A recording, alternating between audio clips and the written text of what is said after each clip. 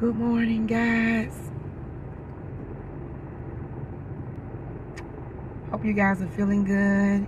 And I don't know if you guys are up as early as I am right now, but it's probably like, I don't even know what time it is. I think it's 7 something. I'm sitting at a stop sign. I'm out.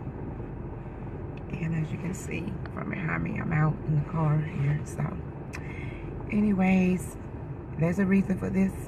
And for me being up this early for sure. It's Gabbie over there. Y'all know she's not in no kind of mood with these contractions, okay? And just wanted to share this quick moment. I'm looking like crap.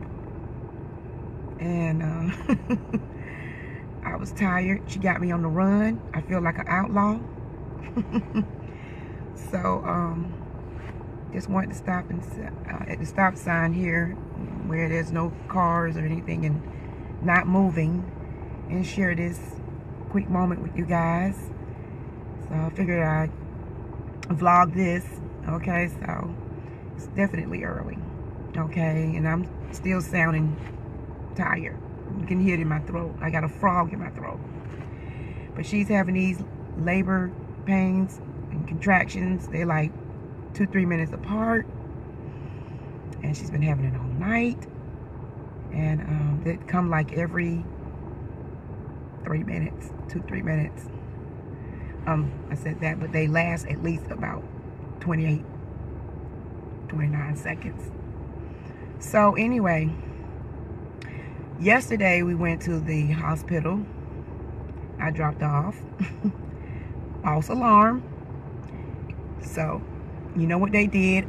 I even told her there's a good possibility they're going to send you back home. Because we've been through this. We've been down this road a couple of times. And they did. They sent her back home. So, I need to put my hat on. Yeah, so, we're going to get out of here. Just wanted to stop and say this real quick. And, pray for us. You know, we're going to get on there safely. So let me keep going. I just don't want to be moving. We want to get there safely and soundly. Okay. So, in a minute. Okay, guys, we have arrived at the labor and delivery. Gabbie just went around the corner. I wanted you guys to see her. I wanted you guys to see her go in there, but she got out of this car so quick. But this pain has been bothering her all night. Got me messed up trying to say the time of the contractions and how long they been. How far apart they are. Got me messed up. Got me up all night. Got me tired. So I'm having this baby with her. Okay? But anyhow, yes, she been trying to get some sleep. And she getting all the sleep she can in between contractions. You know how crazy that can be. So you guys just wish us well here. And I'm not coming back to this hospital. So I hope they keep her. And if they don't keep her, I'm going to stay parked right outside this building. Okay? Because this is crazy. Okay, so I guess they want her water to break or something. I don't know. But it's crazy. So she went inside. And I was trying to catch her walking in. It's like crazy. But alright, guys. They got a pretty Christmas tree. Look at the tree over there. I don't know if you guys can see it. Right there. It's really nice.